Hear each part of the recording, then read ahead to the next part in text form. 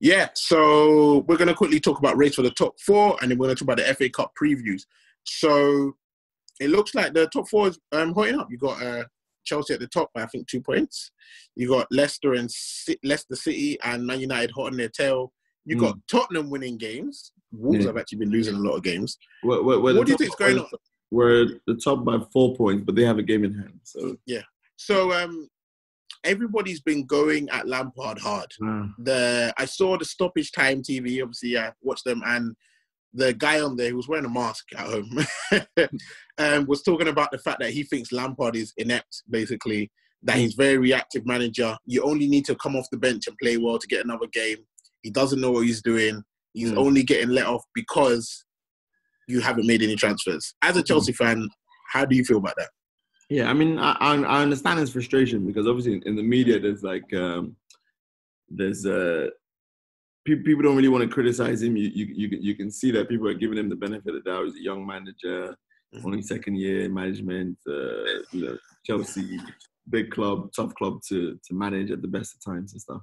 So I can understand his frustration, because if you don't see your manager getting criticized, then you might end up going over the top, which is what I think he did ultimately. I think for the most part, I think a lot of the things that are the issues with the club right now are exactly what the fans were saying at the beginning of last year. So why they're surprised and why they thought Lampard would come in and all of a sudden the defense would be amazing and all the midfielders would be scoring goals and the attack would just be da-da-da. And that's after we lose the guy who provided more than 50% of our goal involvements. What about Luiz as well? Does that count? Leadership of David Luiz. Like, say what you want to Gary Cahill? Gary Cahill behind the scenes. Say what you want to say about David Luiz defensive faults, but he does bring leadership to the team. He has stepped up for us in big moments and obviously just like all-round passing ability from the back, which is a big part of the game, like free the fullbacks and get them up wide and stuff. So I think the guy was being very, very harsh on Lampard. I think what he said was that Lampard's a very reactive manager. Yeah, and is that what you feel? That's what he said. That basically Lampard doesn't know what like his formation is. Like he'll play one thing and then if he changes it, then if the formation works, then that's the formation he'll be next. Like there's no real strategy to it. But anybody's watched. He also said none of the players have improved at all. No one has improved other than that. I think that's demonstrably false. First of all, I don't even like this whole idea of manager improving players anyway, because it's almost impossible to quantify. Like some players were always going to get better.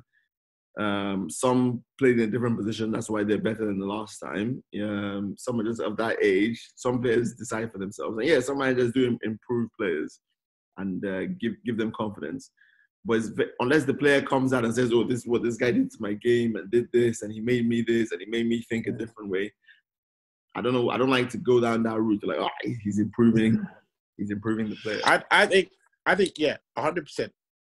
I have no problem criticizing him. There's a lot of stuff I don't like that he does. But I am fair. It's not just about transfers. He's a young manager, but not just about that as well. I think, for me, the judge of a manager is after he gets his players in. Like, when I start seeing where he's trying to go and when they really feel like they're backing. Because if you come into a team where, you literally can't make any transfers, you can't even bring anyone in that's like you seem as your sort of style. So now you've got players that you don't necessarily like or whatever, and you're forced to use because they might be of a certain quality, and the players that you might even like in your squad are just not of a certain quality. So it's very tough to criticize a manager who's third right now. You know what I'm saying? And had no transfers along the way. So, but I do believe he should be criticized game to game. No doubt, 100%. Isn't it? And he needs to improve. It was the same. It was the same last year. Like they criticized Sarri. Yeah. So we got to, but when you actually look back on the season, cup final against City, went to penalties, unlucky. They've gone either way. Could have won that. Finished third in the league. Obviously helped by everybody's collapse at the end, but still got the job done. I always think it's more the second season. If they do the job the first season or they don't, whatever, I think it's more the second season, because the second season is really when the team starts to accept your identity fully a lot of the time. Do you know what I'm saying? So it's also giving you a couple of transfer windows where you can actually get the players in that you want. Yeah, I mean, and actually build the team that they. So you know what I mean? So that's your identity. I see that's your identity. So I do believe when Werner comes in, obviously Havertz is probably linked to come in. Ziyech's linked. Alaba's linked. So yeah, he obviously knows himself that he'll have to improve, and the players know that if they want to stay in the long term at Chelsea, they'll have to improve. So I judge it more based on next season. I was more disappointed with Emery this season than I was last season because the first season it was always most 99% of the time it's harder than the second. But also, fans don't need to be worried about that because Chelsea is a sacking club. Like, trust me, like if you're not doing the business, come second day, you're ghost. Like, it doesn't matter whether you're loud. Well, look, Sarri came third, won Europa Cup, got into the Champions League 2 ways, and they told him, "Yo, latest." So. Don't get. It doesn't matter what the media is saying. The pressure is on at the pitch. So let's talk about the preview there. So you got Chelsea, Man United, which to me is the more exciting game because I think they're much closer in quality, and the whole season is always constantly. I've seen from everyone who's better. Who's got a better squad? Chelsea, Man United, Chelsea, Man United. So it's now really like kind of like you guys butting heads. I would say Man United got the advantage. They beat you majority of the times when you guys have come up against each other. They're probably in better form. I think they got a better first 11 than you guys. Yeah. I think overall squad-wise, you're better than them, though.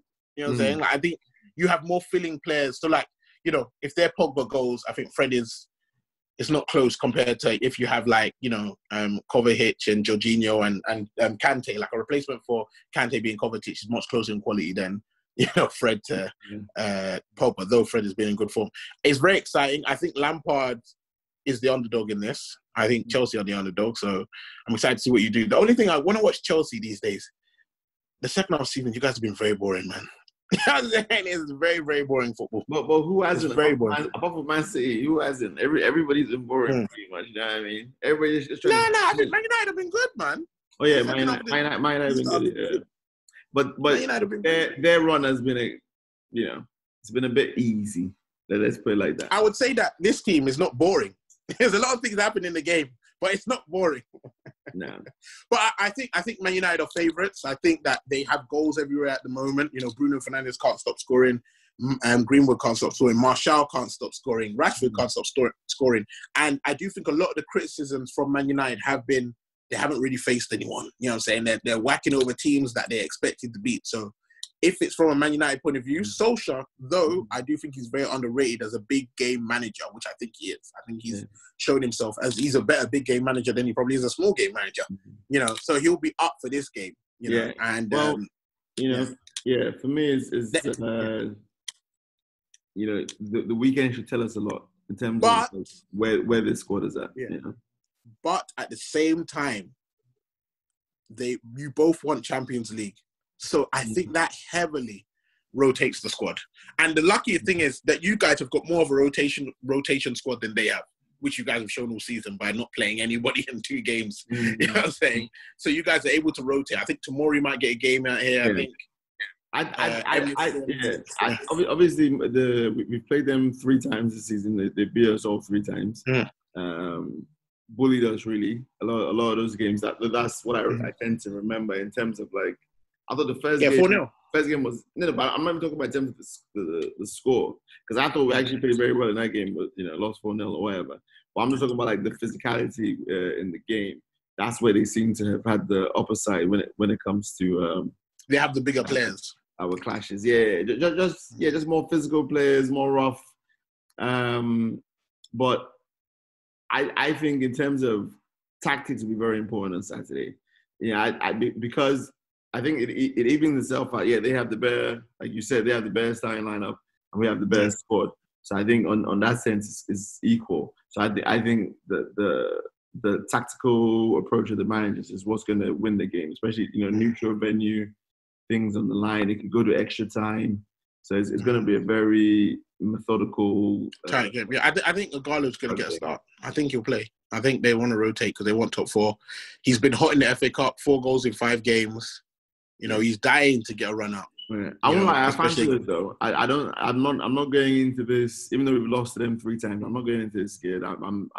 It's weird because an FA Cup for both managers cements you guys for the season. I think it cements Solskjaer into the job, because even though he's doing well, I don't think he's cemented in the club. I don't think all the fans at Man United want him there. Mm-hmm. I don't think all the consensus from the pundits want him there. I still think he's not cemented in the job. I think if he was to get top 4 and win the FA Cup, that's cemented. Like, he's done. Like, he's sorted. Like, he doesn't have to worry.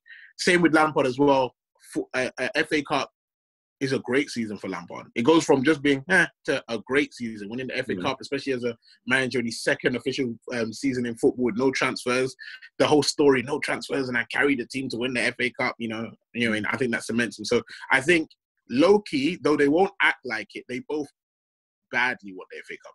It's a massive achievement for them both. And on the other side, we got Man City, Arsenal. It's Arteta versus Guardiola again. Arteta lost last time through a massive mistake from Luiz, as well as just an overall poor game where Man City dominated. Arsenal have literally nothing to play for. So this game is actually massive to Arsenal. But at the same time, Man City have nothing to play for. So this game is also massive for them as well. They're both probably the wrong matchup, because they probably want to face the other teams who less want it more than they want top 4. Arsenal will be on a high because they beat Liverpool during the week. Man City have been winning recently. I fancy Man City, of course, but never say never. Arsenal are the best FA Cup team. They do have an excellent record in the FA Cup. They have beat Man City in the FA Cup before, in the semi-final, actually, 3 years ago when we won it.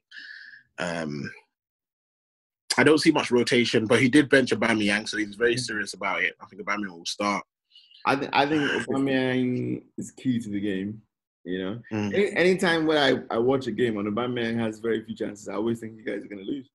I think him getting loads of chances is especially in against the top opponents or whatever.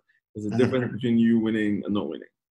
Yeah. So what do you think? Lacazette? Do you think Lacazette? I think he's good for a goal, but I think if you can get both of them in the game, I think it makes a massive difference. Yeah, I mean, if I watch 70 minutes and Aubameyang has hardly been involved, or whatever, on the left, then I'm already thinking, nah, this is not going to turn out well. I think there's free strike. Well, obviously, there are too many big games I've seen where, he's been isolated tactically. Yeah. I think Kevin's massive for this game. Of course, Kevin is massive for this game. Kevin kind of dictates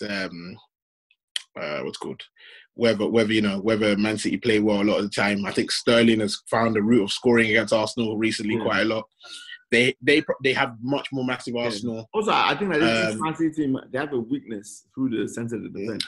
I think you're better off targeting that. I think if you put Aubameyang on the right against Kyle Walker, he matches him for pace. So it's going to be on the left for Aubameyang. You mean on the left? On the left, right? Yeah, he's up against Kyle Walker, who can match him for pace all day. So it's tough. So predictions. I don't know whether I would go with more predictions. I'm giving you predictions. Yeah. Man City, Chelsea. Who are you going for? Man City, Arsenal, you mean? I mean, Man City. No, I mean, let's start with United, Chelsea. Yeah. United, Chelsea. I'm going Chelsea 2-1. There's no replay in it. It's just straight game. That's the end of the day. I want Chelsea to win, but I can't see past United. I think United 2-1. City, Arsenal. I'm going City 2-1. I'm going City as well. I think City will just edge it. They want it more. They got nothing to play for. If they had something to play for, I would have said Arsenal, but they just have nothing to play for. But yeah, man, you guys. FA Cup is something to play for, sir. What are you talking about? No, as in outside of the FA Cup. They have nothing in the Premier League to play for, and the Champions League isn't for a while after the Premiership, so they don't really have to worry about that so much. Yeah. But guys, let us know what you think. If you think that Arsenal could beat Man City or City are going to beat Arsenal, anything like that. Make sure you like, share, and subscribe. We out. Peace.